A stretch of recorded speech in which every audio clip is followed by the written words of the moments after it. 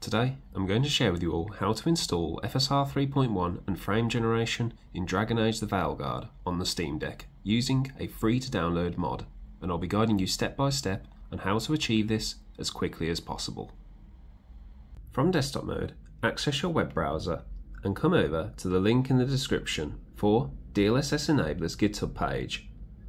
We want to scroll down to Releases, and inside here we want to scroll down to DLSS Enabler Setup.exe and download to our Downloads folder. Inside our Downloads folder, we want to right click on DLSS Enabler Setup.exe and we want to add to Steam. While we're here, right click, Create New Folder, and we want to call this DLSS, and we can bring up our Steam keyboard with SteamOS. Once that's complete, come over to Steam and access your library.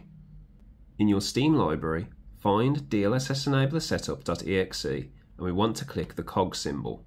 Properties, and in Compatibility, we want to assign Proton Experimental and close the window. Go ahead and press play to launch the setup. Once the setup launches, you may notice that your trackpad is no longer working. Simply hold the Steam button to reactivate this and accept the agreement and press Next. Next again, and we want to click Browse.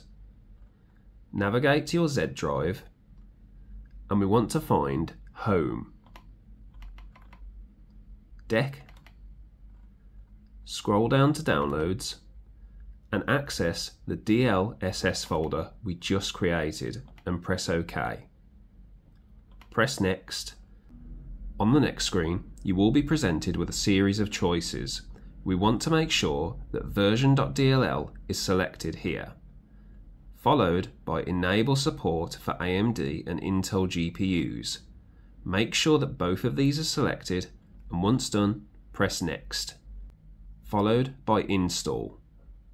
At the end of the installation, you will have a window appear for an error message. We can simply go ahead and press OK.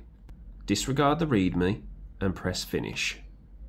Access your DLSS folder, and in here we'll have a load of files that we want to highlight and press Copy.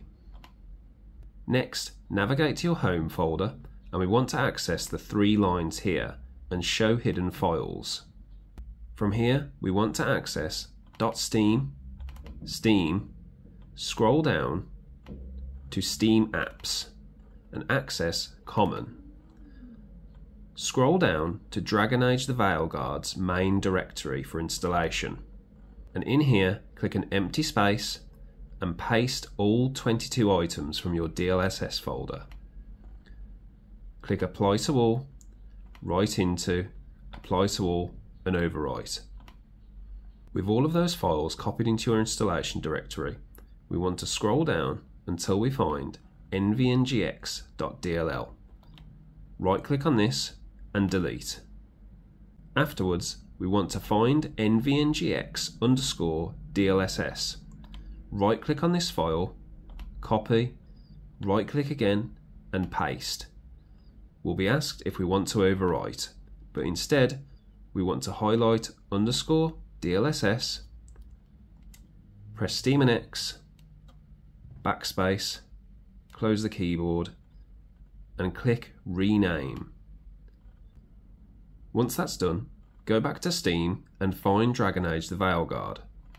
Click the cog symbol and Properties, and for our launch options we need to make sure the following command is typed exactly as shown, which is WINEDLLOVERRIDES equals quotation mark version equals N, comma B, quotation mark, space, percentage sign, command in capitals, percentage sign.